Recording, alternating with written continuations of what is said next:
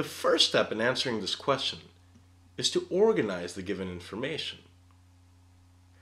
Recall that when the car is traveling at a rate of 45 miles per hour, it can travel 40 miles on a gallon of gasoline. Now, if the car travels at a rate of 60 miles per hour, it gets 20% less mileage on a gallon of gasoline. 20% of 40 miles is equal to 8, or 0.2 times 40.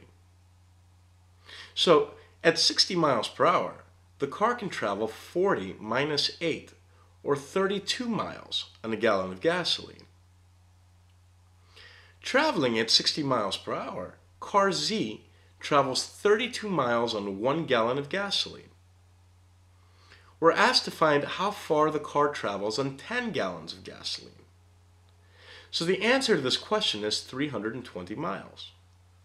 If the car can travel 32 miles on 1 gallon of gasoline, it can travel 32 times 10, or 320 miles on 10 gallons of gasoline.